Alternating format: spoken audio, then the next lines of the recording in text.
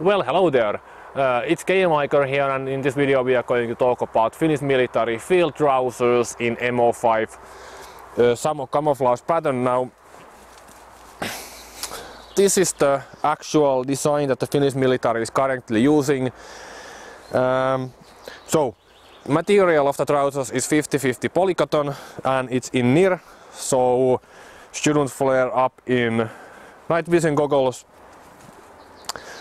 Quite basic design. Waist is quite low.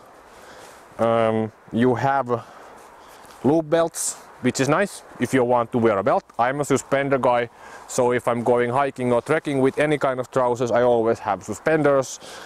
The waistline can be adjusted with this stretchy band that works with a button, so very Russian style technology. Nothing wrong with that, it works and it's very simple. You have 4 pockets, so 2 up here, 2 cargo pockets, nothing on the back. These front pockets are, I would have to say that the size is quite nice. The cargo pockets on the side have Velcro, and this could be a little bit bigger. It's not actually a cargo pocket, it's like a semi-cargo. On the front we have a metal zipper and a button. Most trousers have this. In the knees, on the knees, there is this container or area where you can have your padding or knee guards if you have any, and there's Velcro here. And in the ankles we have this stretchy band, so you don't have to operate Velcros or learn how to make knots like in a British system.